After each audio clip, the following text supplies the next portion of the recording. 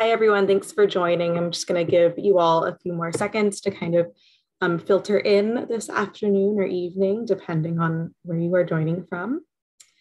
By way of introduction, my name is Chelsea Hackett. I use she, her pronouns, and I am the outreach coordinator in the JD Admissions Office. And you all are attending the Henderson Center for Social Justice info session that we are doing with admissions. So I'm joined today by Savala Nolan and by Ashley, who's the program manager in the Henderson Center. And so with that, I will turn it over to Savala to kind of give you a broad overview of the center and what they do at Berkeley Law. Thank you, Chelsea. Hi, everybody. I am Savala Nolan, and I'm the executive director of the Thelton E. Henderson Center for Social Justice at Berkeley Law.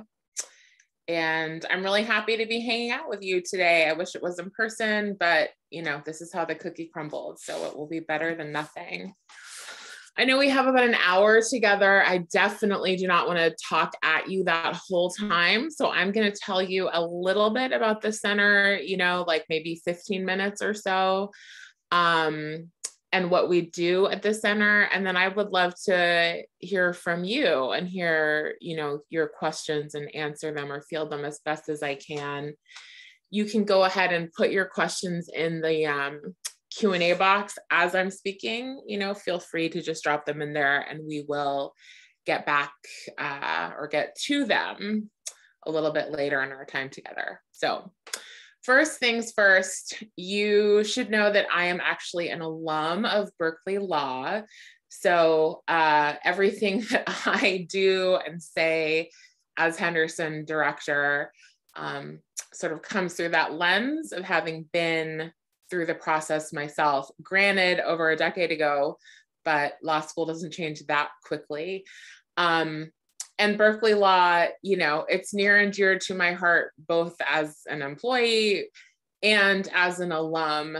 And so I speak about Berkeley Law kind of with both of those hats on, and I'm happy to talk about my law school experience as well as the work that I'm doing right now. So what I'm going to do is tell you the role of the Henderson Center. I'm going to tell you a little bit about the history of the Henderson Center.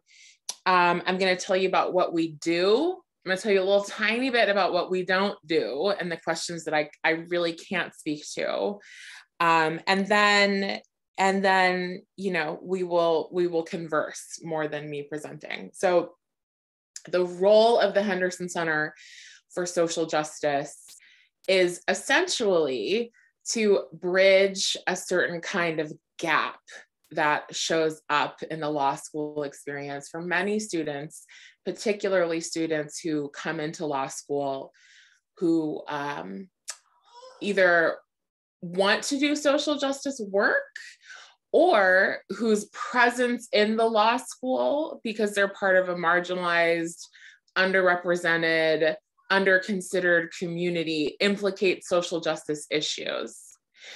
What many 1Ls find when they come into law school is that they thought they were kind of going to justice school. They thought that they were going to have a lot of time and space to talk about issues of belonging and subordination and power and privilege.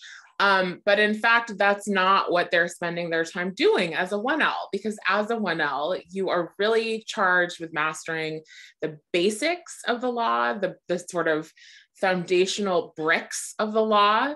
And those foundational bricks, you will come to find out, are not really social justice oriented.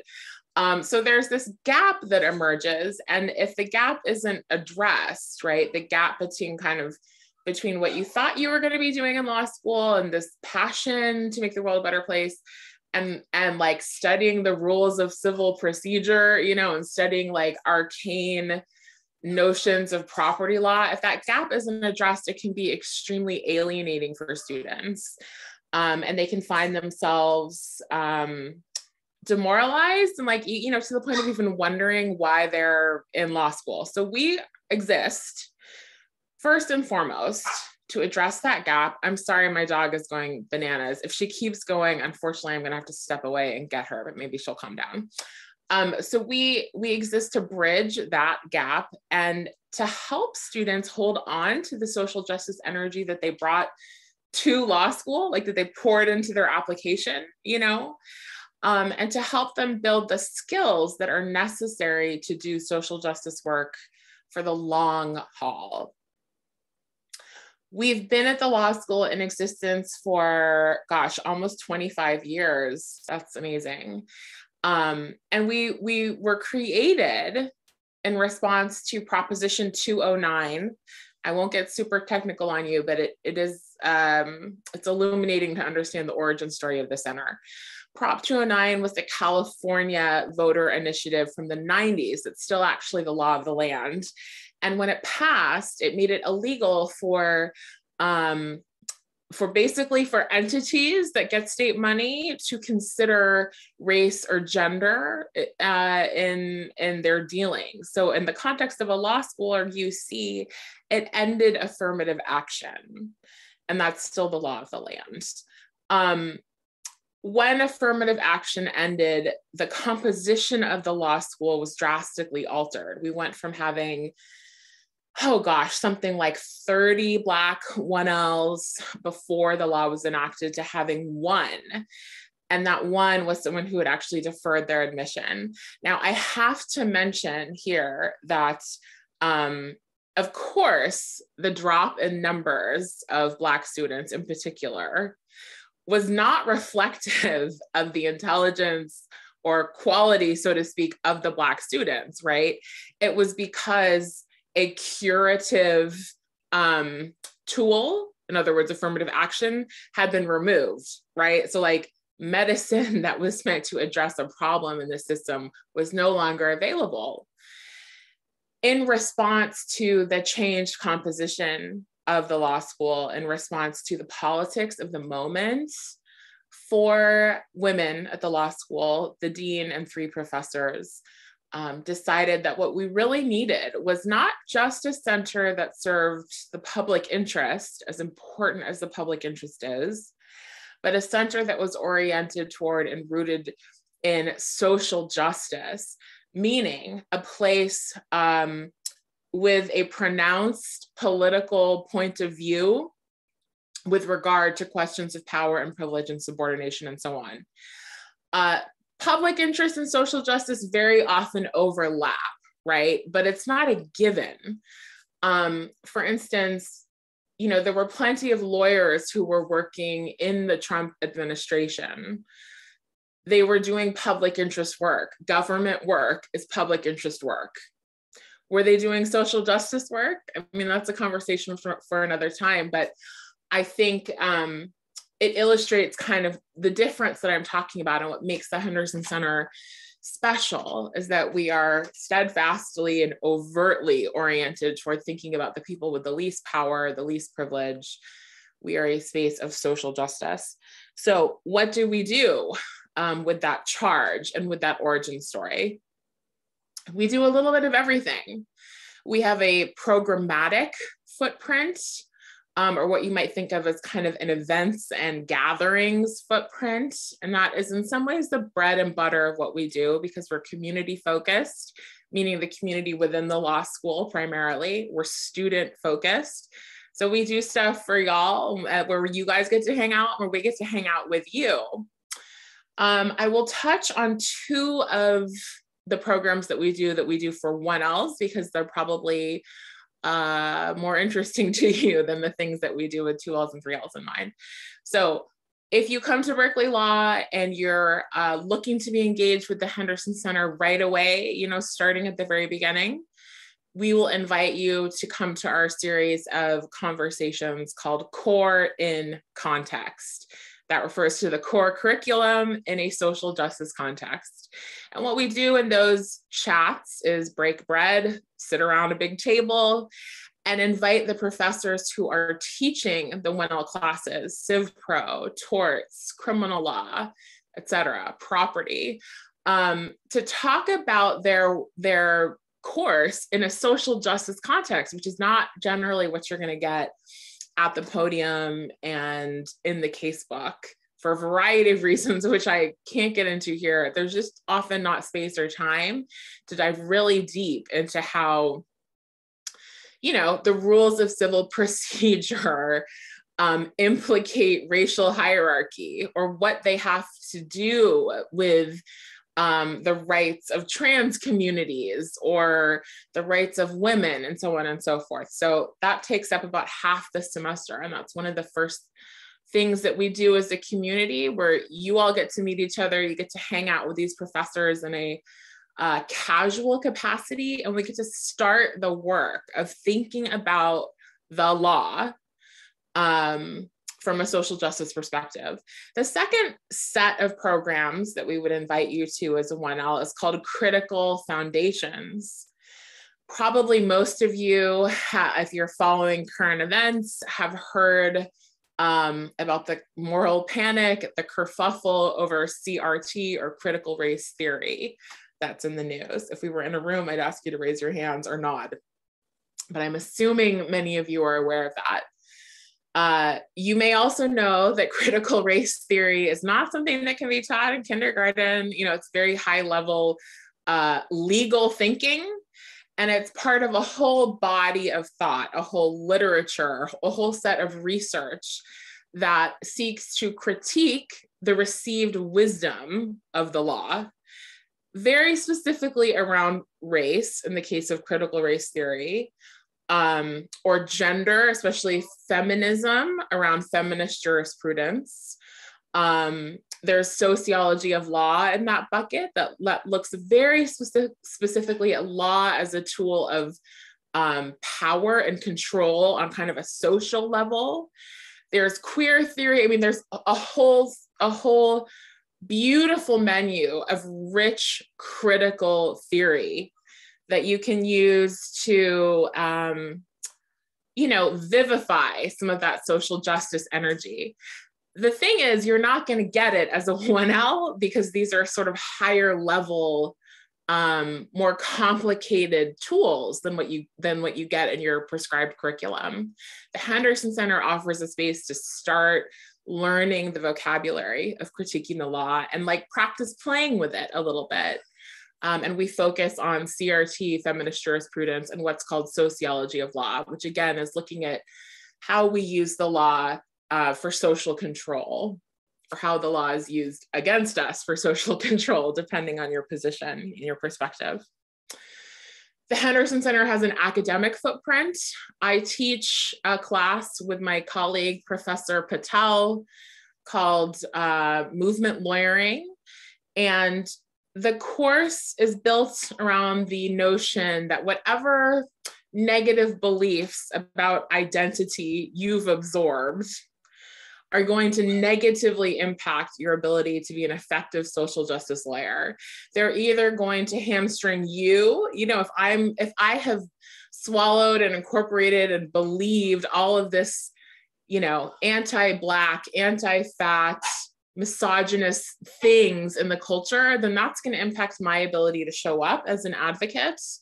And it's also going to impact my ability to regard clients who might be fat or Black or female with clarity. So we look at how identity plays a role in social justice learning in that class. And that's part of what the Henderson Center does as well. And that's a class for 1Ls.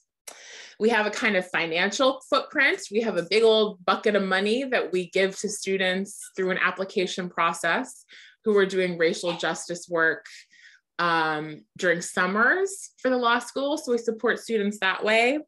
We have a research footprint that varies from producing white papers to doing kind of in-house research that really pertains to the law school.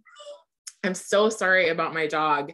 Ashley, if the dog is ruining this whole thing, please put it in the chat so I can do something with her. I just don't want to step away from the computer unless I have to. Where was I? Oh, and then all of this, wrapped up in all of this is mentorship and community, right? Through me, through other sort of Henderson Center students, if you will. And mentorship is a really huge, it's hard to quantify it, but it's a huge it's a huge part of what I aim to do and what I want the center to provide is sort of peer-to-peer mentorship through community building. And then I can also serve as a mentor, and I do, to students. I want to circle back to why any of this matters, and remind you to put questions in the chat. I'm going to wrap up here in a few minutes, or not the chat, sorry, in the Q&A. So why does any of this matter? You don't know it yet. Well, maybe some of you know it if you have lawyers in your family or your paralegals or things like that. But what you will come to see with increasing clarity if you enroll in law school is that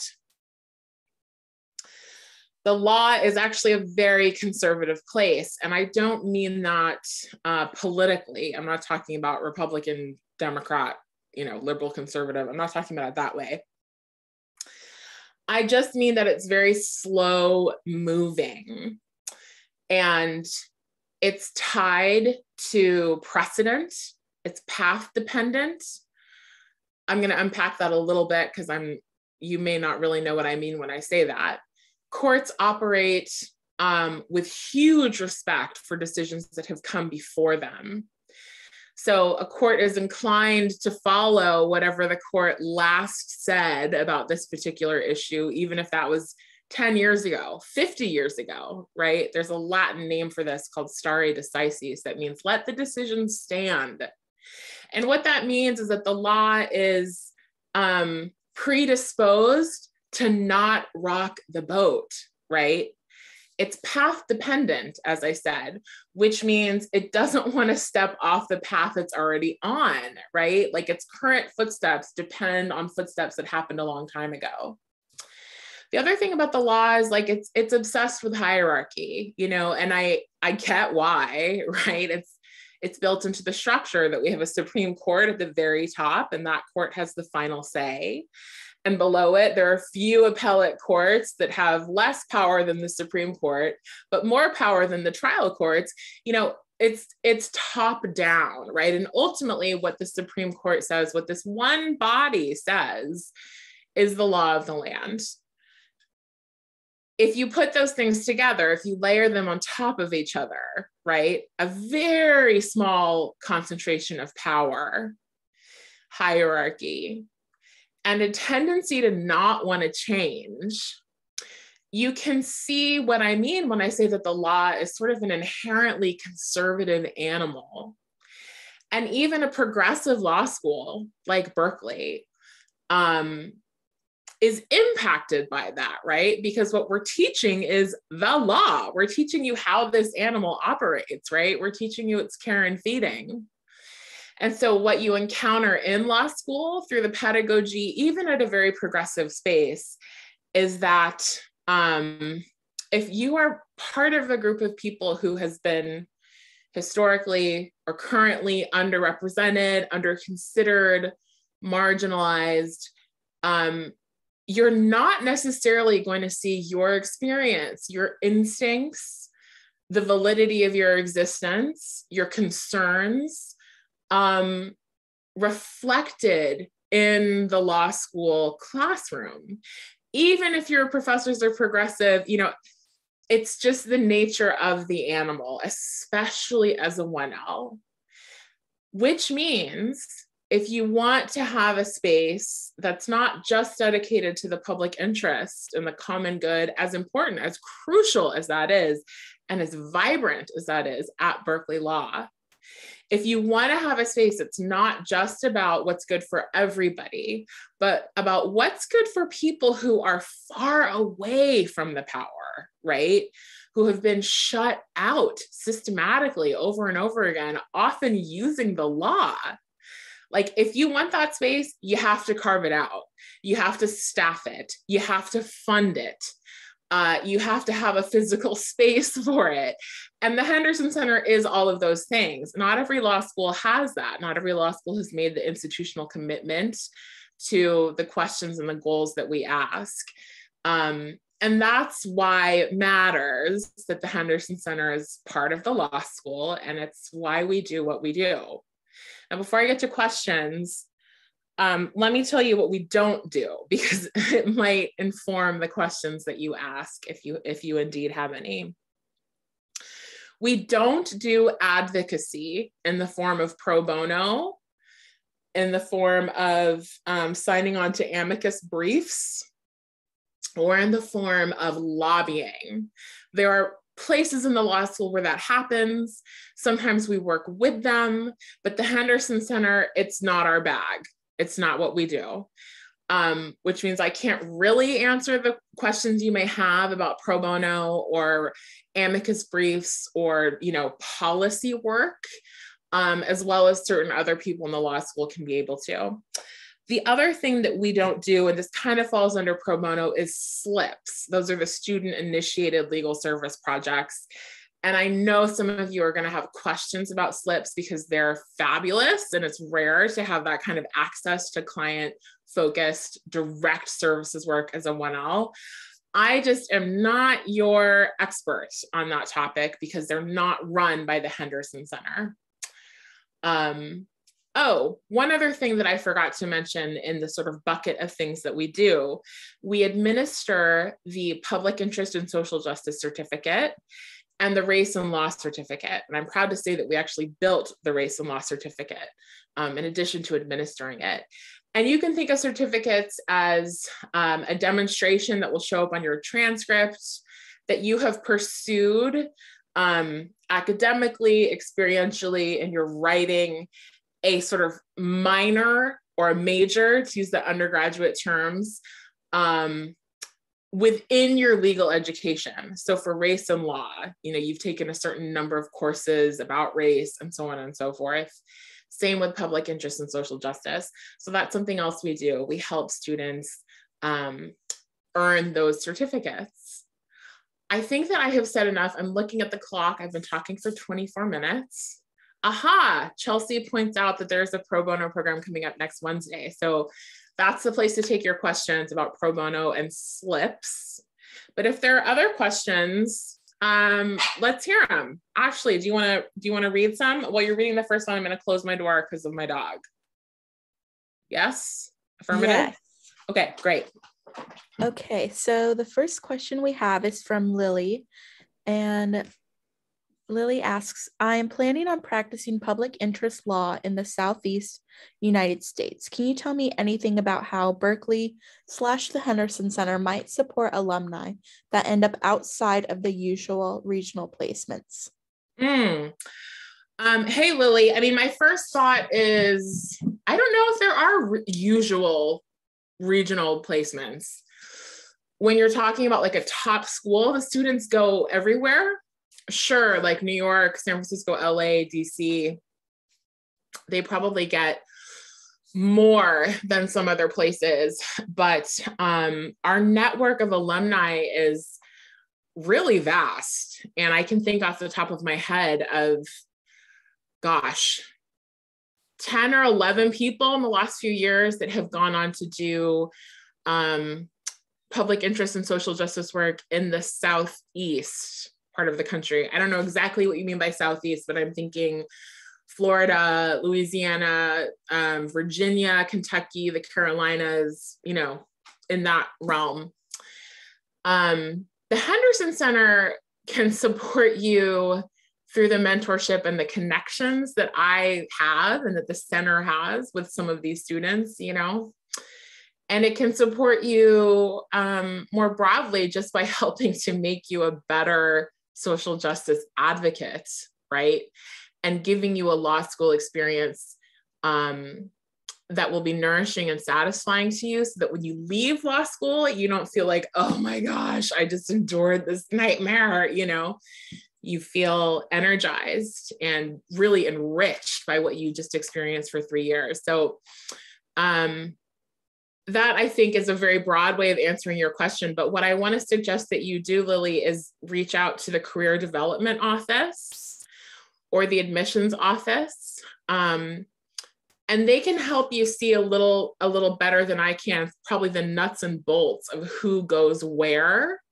And especially CDO, career development, can talk you through how they connect current students with former students in different parts of the country. I hope that answers your question. Let's go to the next one.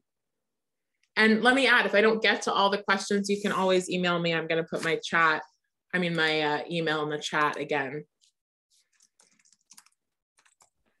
Okay, next question. Sorry if I mispronounce your name, but this is from Rushika.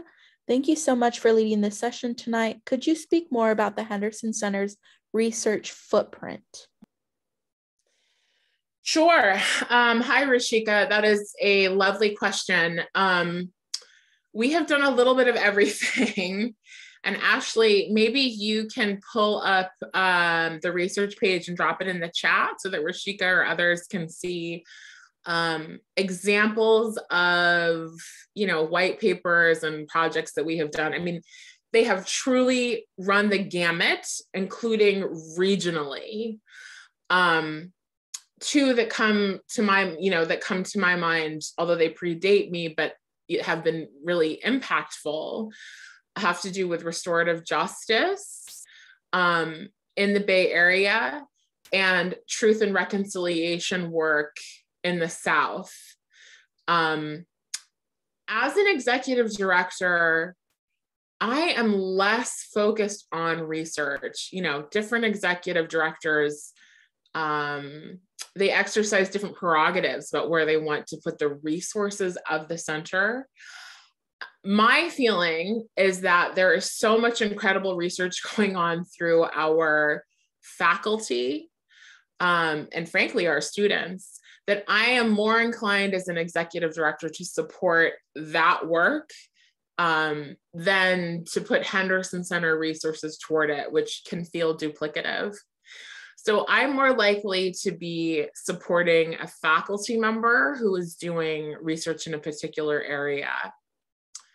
That being said, 2Ls and 3Ls, not 1Ls, but 2Ls and 3Ls are eligible to apply for what's called the Koblenz Fellowship. Don't try to remember this. You'll get emails about it if you enroll. And through that fellowship, students can work with the Henderson Center or a number of other centers, getting either money or credit, depending on what they need to survive and graduate, helping with research projects. We have done Koblenz fellowships for inward-facing research, because again, my emphasis at the Henderson Center is student-facing, facing into the law school rather than out of the law school. And the project that students helped us on was building out the race and law certificate, which, there was like administrative work to be done. There was sort of the political work of how we frame that. There's a lot of balancing to be done in terms of what is a rigorous certificate, but not so rigorous that it can't be accomplished by anybody. I'll spare you the details, but through the Koblenz fellowships is where you would probably be most likely to find research opportunities at the Henderson Center, as long as I'm executive director. But you should definitely peruse the webpage, and it'll give you a feel for the kind of stuff that we're interested in and what we do when we're doing research.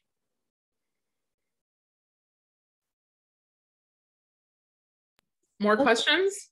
Yes, I have a question from Cameron. Can you explain why the Henderson Center doesn't engage in the advocacy work you mentioned, like pro bono or briefs, etc.? Yes, I can, but I just got so blurry. Am I blurry to you guys? Yes, you are.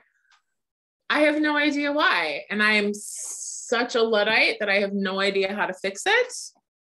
I'm just going to plow ahead and we can pretend you're listening to a podcast, I guess. Ashley, do you know how to fix it? If you don't know, then we'll just plow ahead. I have no idea how you did that, but I'll try to fix it on my end. I didn't do anything. Yeah, I mean, who knows? So the question was, why don't we do advocacy?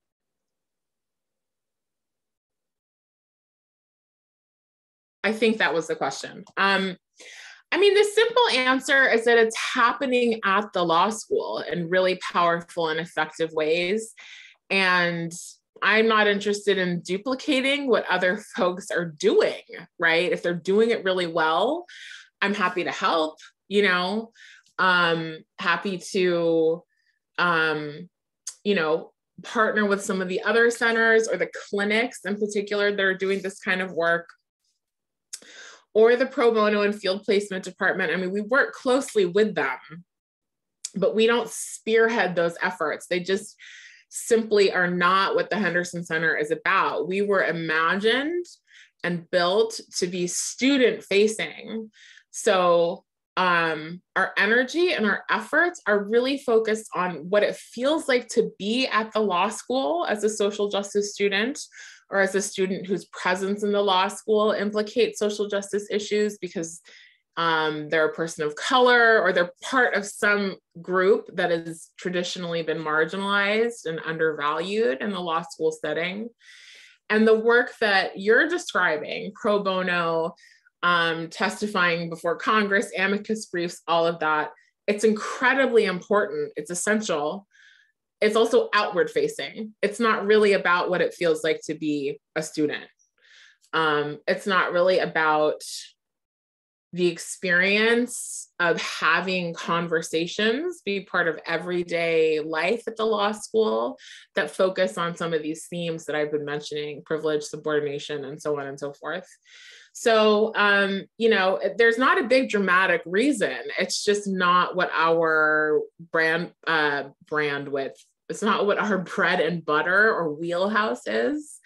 But we are always in conversation with the folks who are exclusively focused on that, because as your question suggests, there's definitely room for overlap and collaboration. Okay, we got a great tip from Tyler in the Q&A. Oh, they said if you turn your camera off and on, it should fix the blurriness. Well, that supposes that I know how to turn it off and on. Like in the Zoom, like stop your video and then turn it back on. I'm telling you, I really am a Luddite. Off. Oh, look at that. Yay. Thanks, Tyler. This is why I love my students. They just know so much more than I do. Thank you for that. Okay, a question from Cecine. Again, sorry if I've mispronounced your name. Is it a goal of the center to get more students into public interest work after graduation? If so, how does the center work towards that goal? Yes and no. Yes and no. Let me answer the second part of the question first, and then I'll circle back to the yes and no. Everything we do is designed to help students be prepared emotionally, intellectually, and interpersonally, and financially to go into a public interest career if that's what they want to do, if that's the right call for them, right?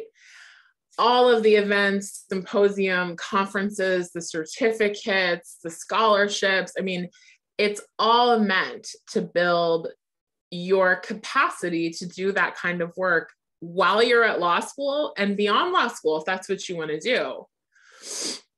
And I'm not sure if you're using public interest as interchangeable with social justice. I mean, I'm thinking of it that way, but you may have been drawing a particular line, but I'm going to assume that you sort of are referring to them as the same thing. The yes and no about whether or not it's a goal that more students or all students go into that line of work, that's more complicated, because for some students, that's not the right line of work for them. There are very, very good reasons to go to a law firm.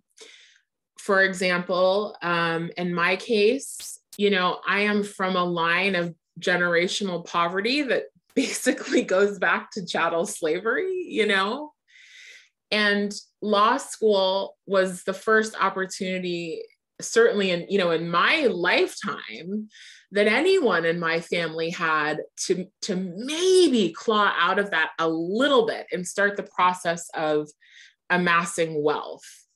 Now, from where I sit, that is a legitimate reason to go to a law firm. for a period of time forever, right?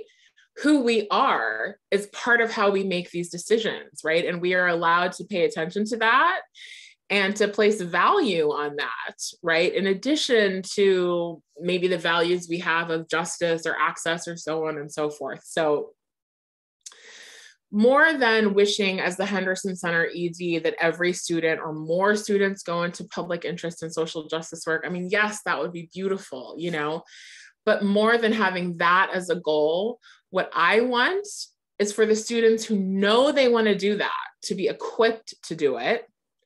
And for the students who can't do that or, you know, aren't sure about that, you know, maybe it's a single parent with 3 kids. I mean, there's lots of reasons why people go towards the money after graduation. I want those students to have the same depth of capacity that we're trying to build in our sort of hardcore social justice, public interest, career-driven students. I really resist making judgments about why people choose the jobs that they choose, especially the first job after law school. You know, most lawyers are going to be doing the work for decades, and your first job out of law school is just that. So yeah, if you end up going to a firm and becoming a partner, do I want you writing those checks to your former classmates who were doing direct services work, you know, on the other end of the city? Absolutely. But I'm not going to judge where people need to go for their first job out of law school, as long as it's a considered, thoughtful choice. I hope that makes sense. We are getting some really amazing questions in the chat. I'm not surprised. A question from Alice. I have heard about the Henderson Center Scholars. Can you give any insight into who can be selected and what benefits or opportunities they have access to? I can, Alice. You know, how do I say this? Applicants are considered, it's not up to you to apply, to tick a box. If you've demonstrated some kind of commitment to social justice or some interest in the Henderson Center, the admissions team considers you for the Henderson Scholars Program. Only a small number of people get it, you know, but you're considered for it just by dint of having applied and having either said, there's a place you can say you're interested in the Henderson Center, or having demonstrated, you know, social justice interest in your application in other ways. You could probably email admissions and ask them too. Sorry, Chelsea. But there's nothing you can do after you've applied to be considered. The Henderson Scholars get, what do they get? They get money. They get $30,000 across law school for 10 each year of financial aid. And they get certain kind of mentorship and cohort programmatic activities through me. So that's what the scholars get. But again, if you've applied, there's nothing else you need to do. Meaning if you've applied for admission to the law school, there's nothing else you need to do or can do to be considered for a center scholarship.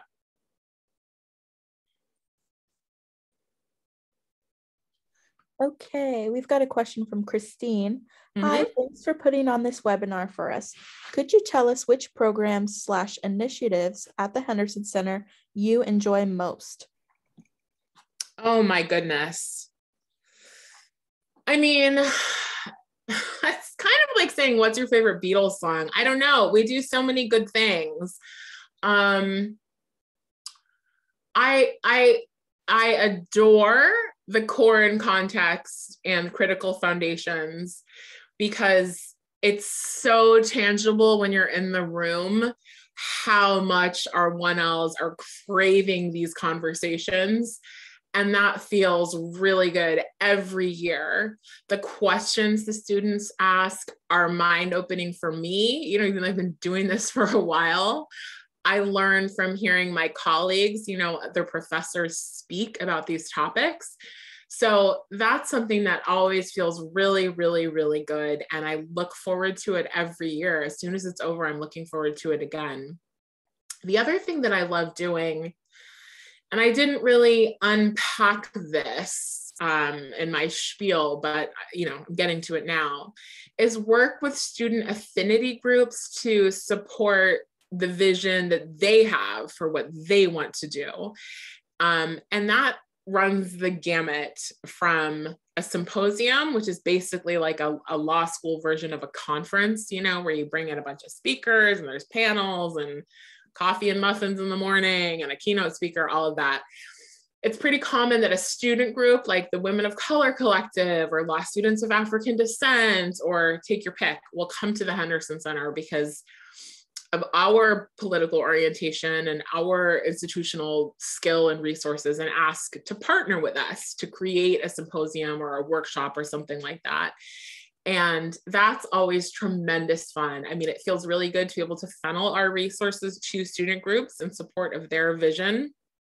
The professor in me loves seeing students learn in action, right? Learning happens when old information, you can connect it with new information, right? Like that's the sweet spot where it's like, I'm learning. You're connecting what you already know to new information. And that's what happens with students, and frankly with myself, when we're partnering with these affinity groups. And it's also what happens in the 1L programming. So the commonality here is I love working with students. I absolutely adore working with students. Okay, we have another question from Alice. I have heard a little about Berkeley Law students' effort to get CRT included in the 1L curriculum. What has that activism looked like? And in general, what type of feedback and input do students tend to have into the learning experience at Berkeley Law? The question about what sort of feedback students have into the learning experience is such a massive question, and it's a really good question. And what I'm going to do is because I sit on the Equity and Inclusion Committee, which is a committee the dean pulls together and tasks with focusing on generally student facing issues of equity and inclusion, which generally pop up in the classroom, although of course they can pop up elsewhere. Berkeley Law, is a place where students are vocal and bright and engaged writ large. So they are almost always offering feedback about the education that they're receiving and that they're engaged in. Some of that feedback is actionable, some of it isn't, right? So rather than dive into like the specifics of the ways that they have impact, what I will say is that there's an ongoing, very complicated conversation about how to give students more of what they are saying they need and want, given the fact that student bodies change all the time. There's always graduating students, there's always new students, and the students that come in after you may not want what you want, right? So the institution cannot pivot every time students ask for something. It's not structurally possible. What you will also find is that students are often asking for, at least social justice oriented students, are often asking for resources that most easily come from faculty of color and women faculty and women of color faculty. And there's a very real concern about asking that particular cohort of faculty to do kind of even more than other faculty may be doing in order to meet the understandable and legitimate needs of the student body. I'm mentioning this kind of framework because I'm hoping, rather than to sort of give you an easy answer to your question, to give you a sense of the complexity of the terrain on which these conversations happen, right? And part of what you'll learn in law school is how to think through these very complex balancing acts,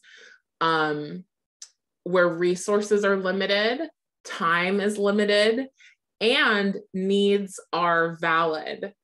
So these conversations are happening and they're complicated. And if you want to talk more offline, you should email me.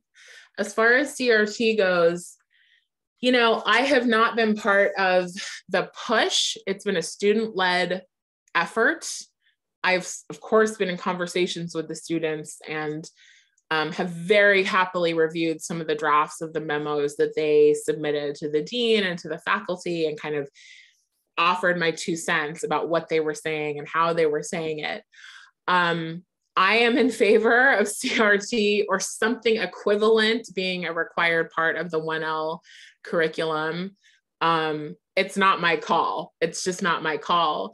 But, you know, rest assured, you better believe that part of why I pushed for the race and law certificate a few years ago was to begin to not begin, but to continue pushing this ball around having race not viewed as a footnote in legal education, but understood to be at the core of the law in the United States, was to keep that ball moving. So I hope that gives you a something like an answer. And if it doesn't, you know, feel free to email me and we can talk offline. Okay, if you had to estimate what percentage of the 1L class participates in the core and context sessions every year? Oh boy, percentage. I'm so bad at math. Let's see. How many 1Ls did we have last year? Or in a typical year, 300? Chelsea, are you still on the call? I want to say 300. Yeah, 325 plus or minus. 325. Okay. And it, you know, the last couple years have been weird because of COVID and we haven't been in person and all of that.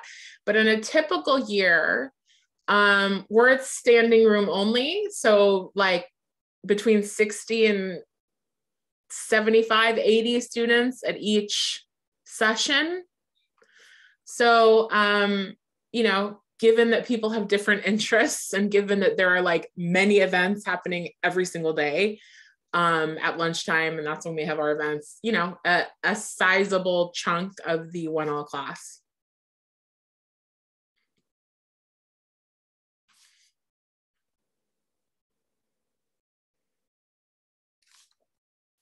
More questions?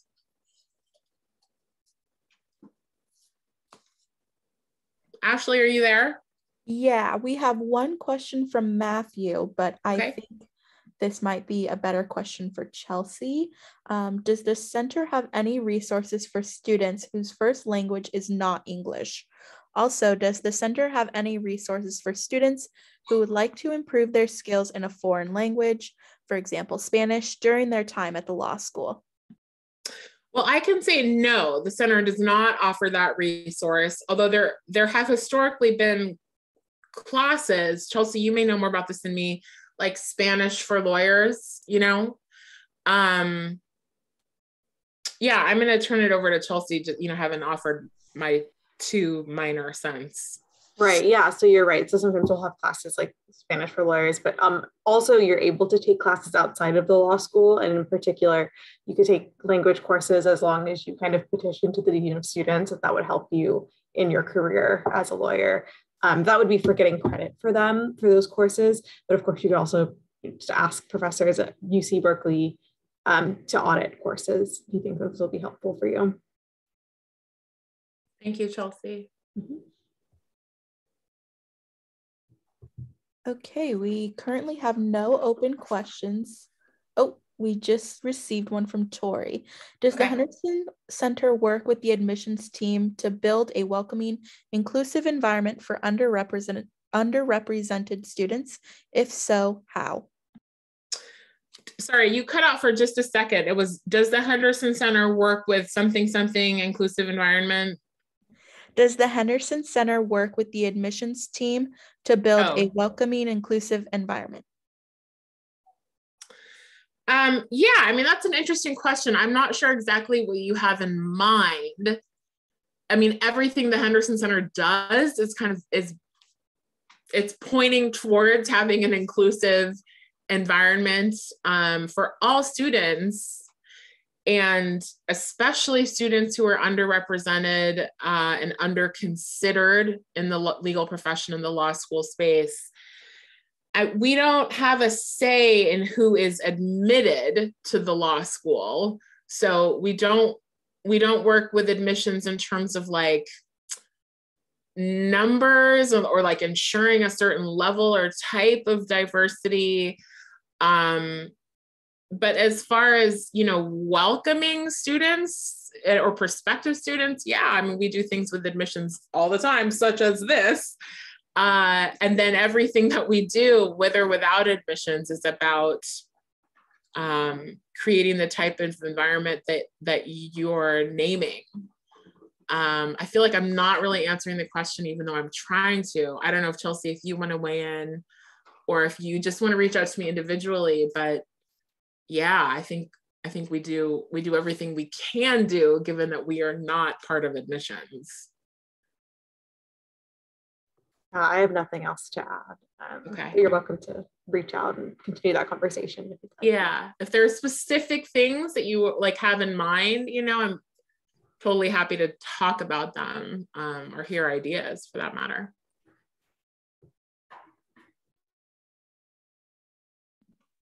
Okay, can you speak to how the center or the law school overall supports students who are looking to stay in academia after law school or do law research? Oh yeah. I don't know why I have a soft spot in my heart for people who want to do academia, but I do. And what I want to encourage whoever asked this question, I didn't get your name. What I want to encourage you to do is definitely talk to the career development office, because they in particular do programs about sort of different career tracks. And among those tracks is, of course, people who want to go into academia or who want to write or who want to be focused on research with their law degree. And that's with or without a PhD, right? So there's a thing called a JSP program, which is where you get your law degree and your PhD, and it's kind of tailor-made for people who want to go into a certain type of academia. So reach out to the career development office. You could also reach out to the JSP program to see what they do. And the reason I'm kind of pointing you outside the center is because we don't, we're not a career development office, right? Like we can't necessarily provide the kind of concrete or kind of well-worn path that you might be looking for. What we can do is provide mentorship, fellowship, capacity building, skill building, connections to professors who are doing the kind of work that you want to do, introductions, things like that. We are less focused on a particular kind of job that you might have, and more on making sure that whatever job you go into, you have internalized the grammar and the vocabulary to keep social justice questions at the forefront of what you're doing if you want them to be there. Does that make sense? So it's less about guiding you towards a certain career and more about enhancing your ability to do that career in service of social justice values, whatever the career may be. I hope that's helpful.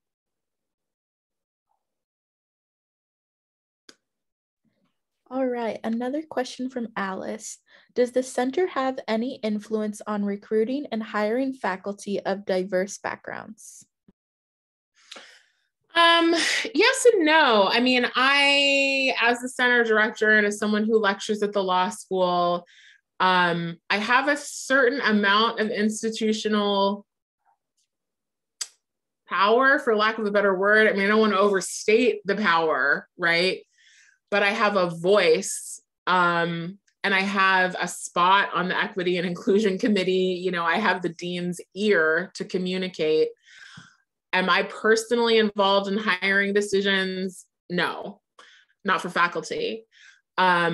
Does the Henderson Center take a formal stance on whether to extend an offer to a particular person? No, not our role. But do we, can we and do we speak to the people who actually have the right and responsibility to make those decisions about curricular gaps, you know, that could be addressed through hiring from particular pools of candidates or beyond particular pools of candidates, to talk about equity and inclusion in the classroom and how who gets hired impacts that, to talk about the burden that professors feel who are tasked with, you know, mentorship in ways that others are, you know, like if there's one, let's say, Black faculty member, which there isn't, but if there's one, they're going to be asked to do a lot of mentorship probably from Black students, right? And it can easily become like too much. So I'm not in a position to make those decisions, and the center is not in a position to make those decisions, but like, are we in conversations with the people that make them? Sure. Do they want our opinion? Absolutely. You know, I'm also on the Social Justice Curriculum Committee, which means thinking about who teaches social justice courses, which courses are offered, what we need to have offered that we're not currently offering, how we can make sure that teaching loads are fair and we're not saddling, you know, professors of color with all the classes about race, you know, these types of questions. So yes, we're involved. No, we are not the final decision makers, but yes, we're involved.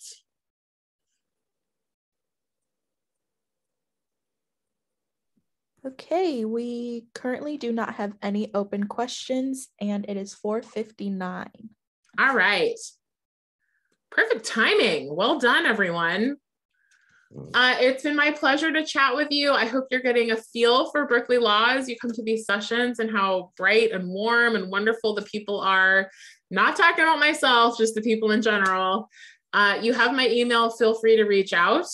Happy to chat with you more, and best of luck in making your decision about law school. I think that's a wrap, Chelsea. Is that right? Yes, thank you so much. I'll be sending out this recording in case you missed anything, and it'll live up on our website. But we hope to see you at future info sessions, and we hope to see your applications soon. All right. Have a good one. Bye. Thanks, everyone. Bye-bye.